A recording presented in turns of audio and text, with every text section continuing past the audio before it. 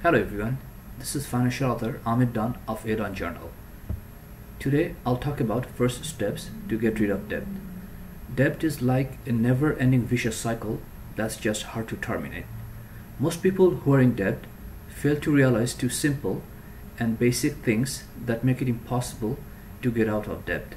Today I'll talk about what you need to realize first, even before applying other debt relief strategies. Accept you have a debt problem. This is the number one thing you need to admit or accept, that you have a problem. Most people fail to realize that they had a problem, and that led them to not take any actions to work towards eliminating their debt. Think of an alcoholic who does not admit he's an alcoholic and declines to get help. The same applies with debt. If you don't admit it, you'll never get help to take steps to be debt-free. Stop borrowing more.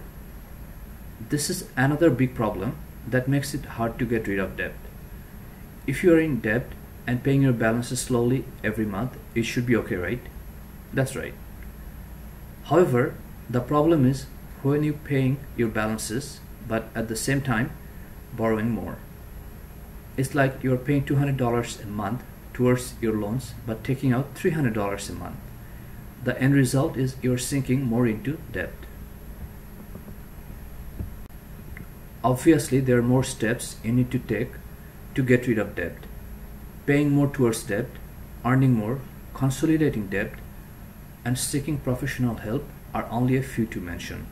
All these will happen as long as you go through the first two most important things I mentioned above. That's all for today. Thank you.